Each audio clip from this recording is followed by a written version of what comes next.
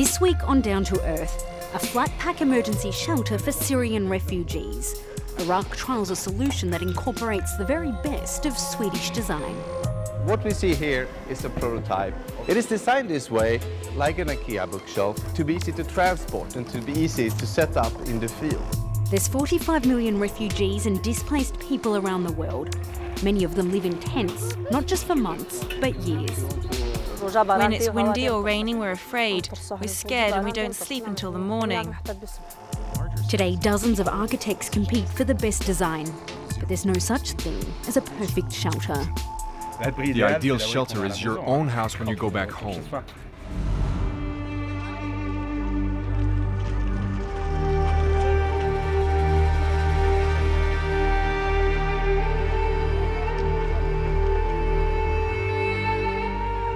This week we're down to earth in northern Iraq, 160 kilometres from the border with Syria.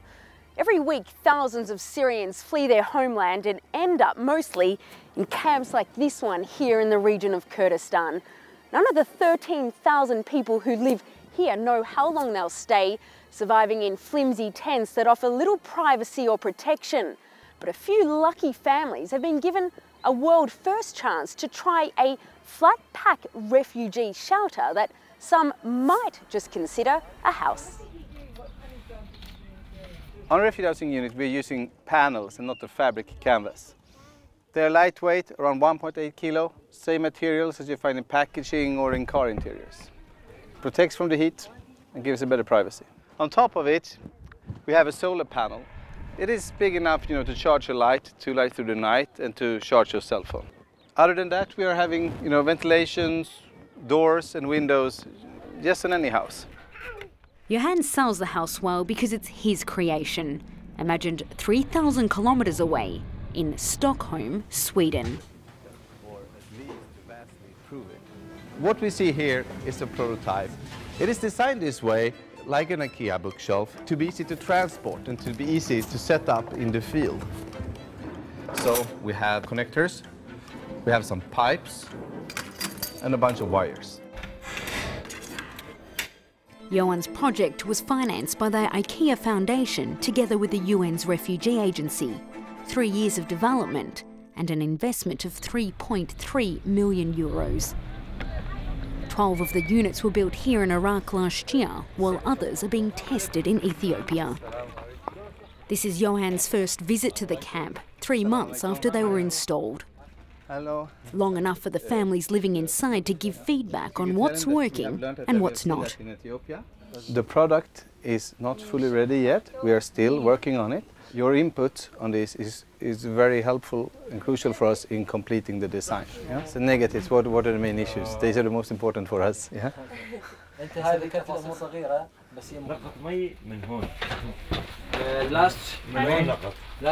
I can show you. The last time it rained, the water came in here, through the holes. You can see where there are screws. If you put something plastic in there, it could stop the water from coming in and solve the problem. With no job and no way to feed his family, Mairead fled Syria as part of a massive exodus of Kurds from the war-torn country. Along with his family, he brought his physically disabled mother. It was because of her handicap that they were chosen to trial these shelters after 6 months in a tent. I saw they were building 12 of these shelters and I was hoping to get one. Every day I'm so thankful I was given one. I feel really lucky. For the first time in my life, I feel lucky. This shelter is better because at least there's a door. And if we have people from the camp who come to visit, they can even sleep over a night or two. Here I feel like it's a home. I'm happy here, not like when I was in the tent. The unit is designed to last for at least 3 years. For the moment, each prototype costs more than 5,000 euros, but Johan's target is 700 euros, approximately double the price of a tent. Johan, this is your first time on the site here in Iraq. What are the people here telling you? Yeah, what we hear is that people are actually perceiving the shelters as a home, as a house. And this is due to simple things that they're tall, you can stand upright into them. They have, thicker paneling walls, which gives them more privacy, a door which you can lock. These simple things, which I think makes a important difference between just a shelter and something that you can call home.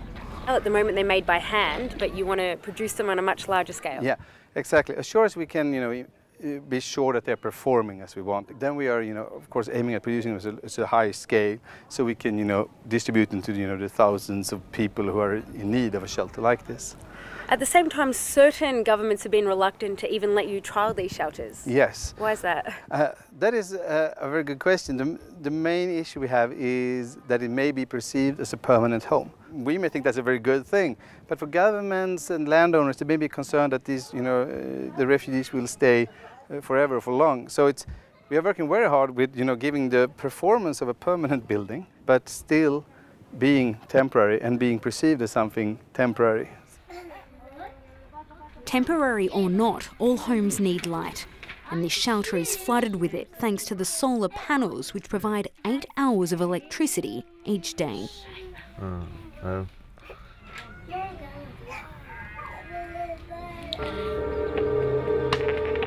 the other side of the camp, the rest of the refugees survive in remarkably different conditions.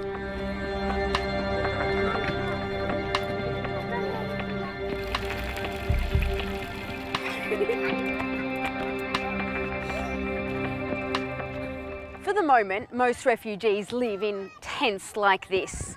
Not only here in Iraq, but all over the world, 3.5 million people reside in this type of emergency shelter.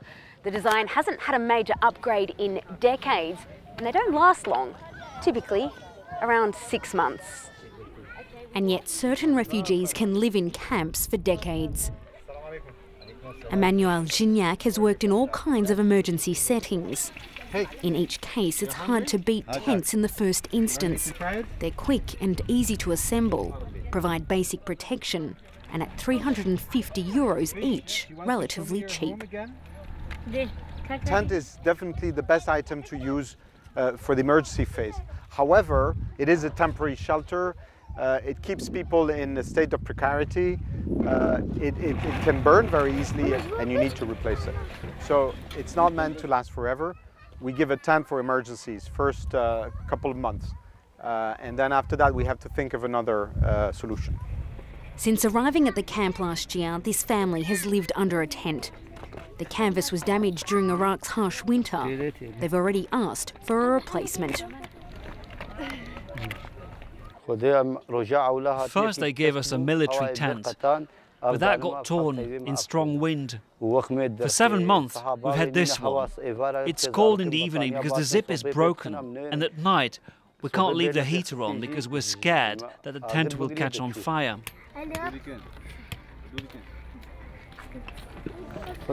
Sometimes I fix my tent after work. When I don't work, I spend a whole day fixing the tent. It's worth maintaining this tent though, because imperfect as it may be, for now that's all they've got. Sometimes water leaks inside the tent and it spreads and our furniture gets wet. When it happens, we're scared and we don't sleep until the morning. In the last storm, we didn't sleep at all because we went outside to help hold the tent down. Today, more than ever, the UN Refugee Agency is turning to technology to improve the lives of displaced people. 2012 saw the birth of an innovation division created specifically to scout out new ideas. And there's no shortage in a budding market focused on emergency settings, both natural and man-made.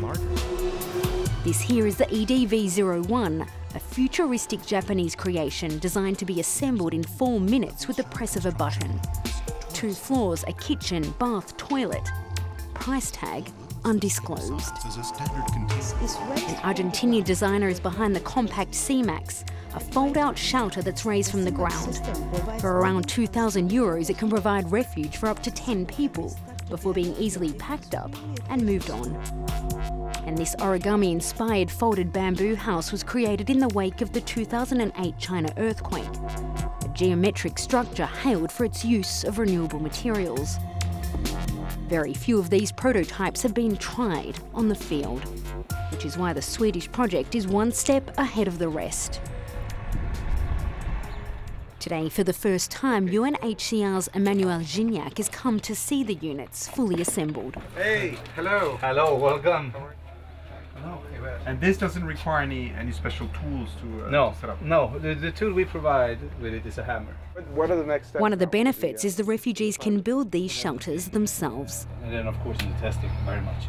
I think they're on the right track. I think that's what we're looking for, things that are simple and yet solid, not costly, and you can build up yourself. These units are not a miracle solution, because a miracle solution doesn't exist. The ideal shelter is your own house when you go back home. But in the meantime, if we can offer something which is only a little more expensive than a tent, but which gives greater comfort over a longer period, that would be fantastic. The Iraq trial will have its final review in another 3 months.